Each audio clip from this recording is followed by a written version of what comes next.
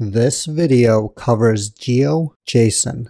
The structure of this video is as follows: Geographic Information Systems, JSON Revisited, GeoJSON Introduction, GeoJSON Object, GeoJSON Geometry Object, GeoJSON Feature Object, GeoJSON Feature Collection Object, and the summary. Alright, let's get started. Geographic Information Systems. Geographic Information System is a term first used in 1968 by Roger Tomlinson in a paper titled A Geographic Information System for Regional Planning. The Geographic Information System also goes by the abbreviation GIS. Wikipedia defines a GIS system as a system designed to capture, store, manipulate, analyze, manage, and present any and all types of geographical data. Generically, the term usually points to applications and tools that help users create queries, analyze spatial information, edit data and maps, as well as present the results of these operations. GIS data can represent real objects such as roads, land use, elevation, trees, waterways, natural objects, and man-made objects in the real world. Points, lines, and polygons are used to represent these objects. Through these objects, we can reference places and things. There are many ways to capture the data and then to store the captured data. What we are most interested in is how to map said real objects given a data set. When we talk about the real world, most of the time we are talking about the planet Earth. So when we want to put points, lines, and polygons on a map to represent things, we have to think about how we are going to represent these objects. The first thing we have to think about is the fact that the Earth is not flat. So we have to think about how to represent three-dimensional spherical coordinates in an easy-to-understand system. The most common way to represent the spherical coordinates is to take a 0 point and then discuss how far north we are from that point, and how far east we are from that point, and how far up we are from that point. As you can see on the globe, for small distances, we can assume away curvature and treat the issue of mapping things as a flat surface. If we ignore the up coordinate, we can focus on the north, south, east, and west directions, which leads us to longitude and latitude as measures of how far north, south, east, and west we are from the 0 point. Now that we have longitude and latitude, we can encode the points, lines, and polygons in terms of numbers to represent the GIS data of real objects, which is all well and good except for one thing. The world is not flat, it is a sphere. So when we try to flatten it out to represent different regions, some regions will get stretched out versus other regions. To counteract these distortions, we use geographic projections. Wikipedia tells us that a map projection is a systematic transformation of the latitudes and longitudes of a location on the surface of a sphere into locations on a plane. A web page is a two-dimensional plane, so this is very important to us. We want to be able to take the points, lines, and polygons that represent real objects on a sphere and put them on a 2D map on our screen. On the screen, you can see some of D3's standard geo projections. D3 will help us with this, but we are now getting ahead of ourselves. Now that we have an idea of where we want to go, which is drawing and placing real objects on a map, let's go to the beginning. And the beginning is how to represent the actual location of these objects, which, as we are using D3, which stands for Data-Driven Documents, means we have to talk about the data. This is where JSON and GeoJSON come in. JSON Revisited.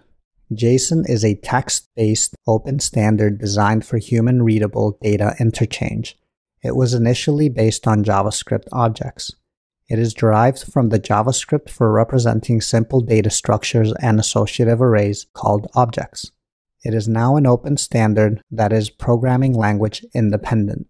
We have been using JSON objects for the D3 margins in almost every visualization we have done.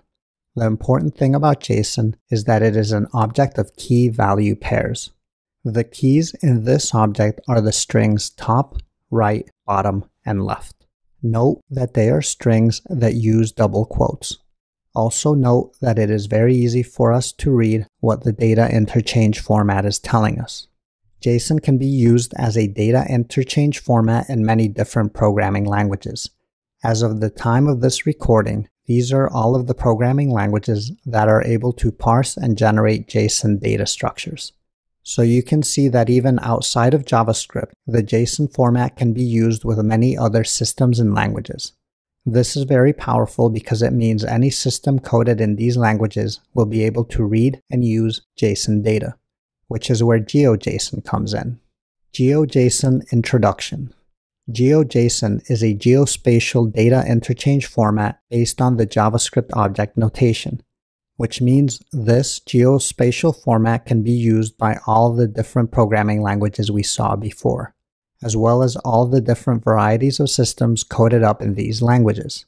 Wikipedia describes GeoJSON as an open format for encoding collections of simple feature objects along with their non-spatial attributes using JavaScript object notation.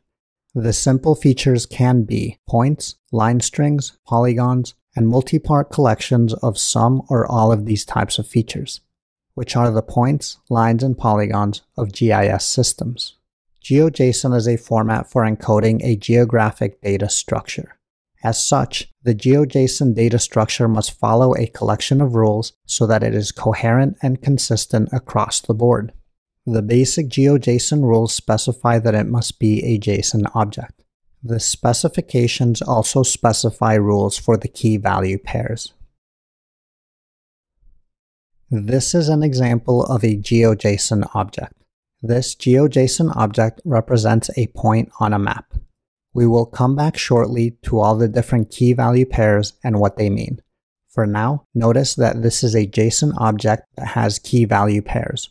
One of the values is an array of JSON objects. Within the JSON object inside of the array is another set of key value pairs.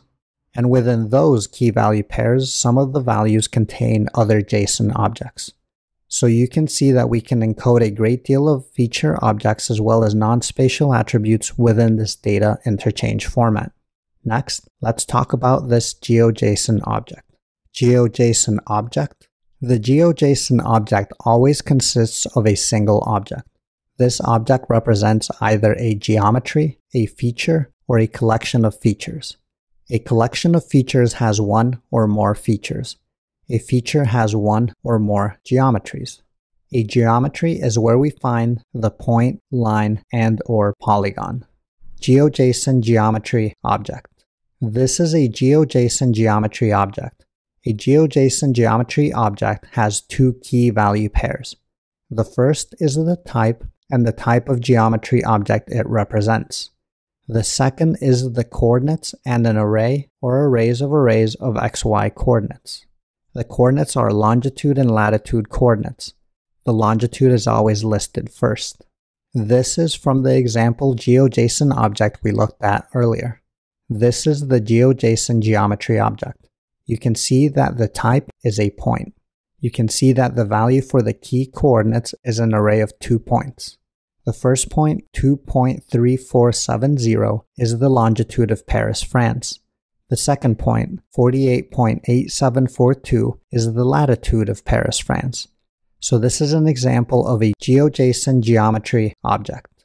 Just as a double check and a heads up, you can look up the longitude and latitude of almost anywhere in the world with Google. You just enter the name of the place with the words latitude and longitude after it, and Google will return to you the coordinates. The coordinates we used for the GeoJSON geometry object example came from Google. Going back to the GeoJSON geometry object, remember that longitude goes first and latitude goes second. The longitude is how far east/west we are from the 0 point. The latitude is how far north/south we are from the 0 point. Next, let's look at the GeoJSON feature object. GeoJSON feature object. This is a GeoJSON feature object. A GeoJSON feature object has 3 key value pairs. The first key is the string type. The type value for a feature object is always the word feature with the capital letter F. The second key is the string geometry. The geometry value for a feature object is going to be a GeoJSON geometry object. The third key is the string properties. The properties value for a feature object is a JSON object with non-spatial attributes or a JSON null value. This is from the example GeoJSON object we looked at earlier. This is the GeoJSON feature object. You can see that the first key is the string type. The type value is the string feature with the first letter capitalized. The second key is the string geometry.